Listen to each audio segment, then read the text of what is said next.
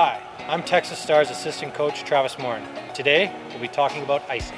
Icing is when a player shoots the puck all the way down the ice from his team's side of the red center line, and it crosses the other team's red goal line.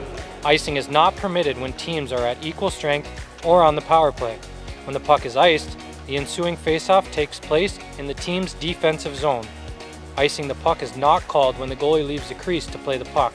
If an official rules an opposing player could have played the puck before it crossed the red goal line, and if the official rules that an attacking player would be the first player to touch the puck after it has crossed the goal line. Thank you for watching the all-new Hockey 101.